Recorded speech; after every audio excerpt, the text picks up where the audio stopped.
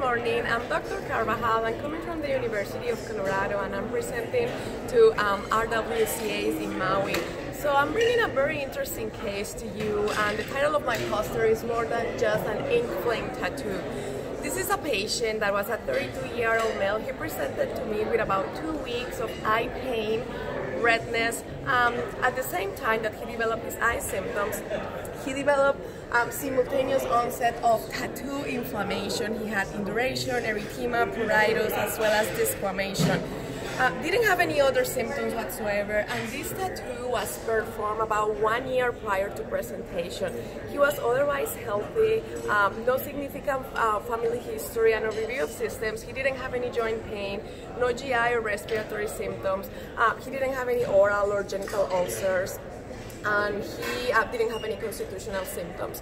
So on physical exam, as we can see here, specifically on his ocular exam, he had evidence of bilateral pan-uveitis as well as iris synechiae, as we can see there. He had retinal hemorrhage, he had macular edema, as well as optic disc edema. On skin exam, as we can see here, he had induration of the entire black ink tattoo with a little bit of desquamation. Otherwise, his skin was uncompromised. He didn't have any other significant findings on physical exam. So for workup, we did a pretty extensive workup, which was really unrevealing. Infectious workup was negative. He had normal inflammatory markers, negative ANA, ANCAS. We checked him for sarcoidosis, and his CT chest was completely normal. So we ended up doing a skin biopsy of his tattoo, and here we have the results.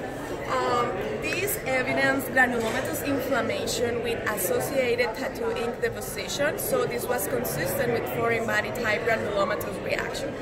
So with that in mind, with his clinical presentation, we diagnosed him with granulomatous tattoo reaction with associated uveitis. This is a very rare condition and is also poorly understood. There is theorized that this can be a subset of sarcoidosis, or maybe this is a delayed hypersensitivity reaction, but we really don't know its physiopathology very well. So we ended up treating the patient with systemic steroids, intraocular steroids, and he did very well. However, when those medications were discontinued, the symptoms reappeared, so we needed to use a steroid-sparing agent, and we picked adalimumab. He has been on adalimumab for about 4 months now, and he's been doing great. His symptoms are completely on remission. So I think the take-home point of this case presentation is that this is probably an under-recognized disease, and when we see quote-unquote idiopathic uveitis, we need to look for tattoos. And if patients have tattoos, we need to examine them and make sure that they don't have any skin changes.